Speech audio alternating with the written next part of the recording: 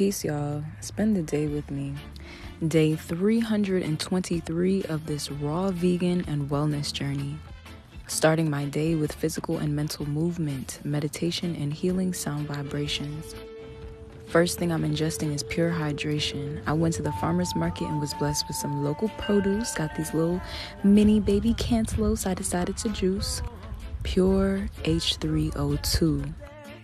I also used my farm fresh ingredients to make a raw vegan avocado toast.